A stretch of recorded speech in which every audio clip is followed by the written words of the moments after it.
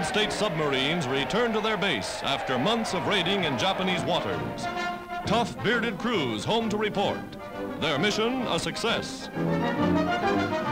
Like all true sailormen, they turn first to the job of preparing their ships again for sea.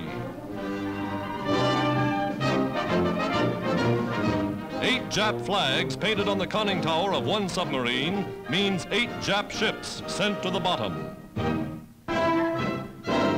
Aboard an American aircraft carrier, Admiral Halsey, Allied naval commander in the South Pacific, comes to award the Distinguished Flying Cross to Navy flyers, heroes in the action that drove the Japanese from Guadalcanal in the Solomons.